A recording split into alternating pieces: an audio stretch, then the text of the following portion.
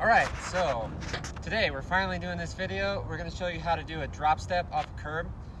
Super simple trick.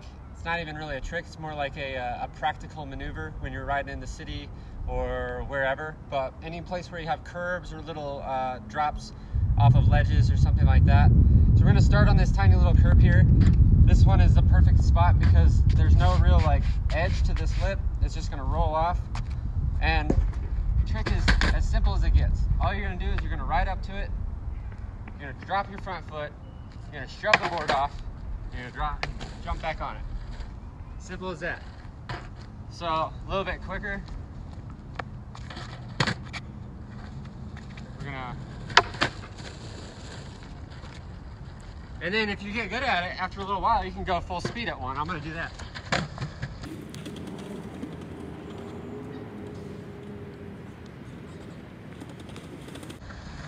Boom. And right away. Cool. So we found this little double step. It's a little bit long. Might be weird. Might not be a good one to try this out on, but we'll try it. Let's see what happens.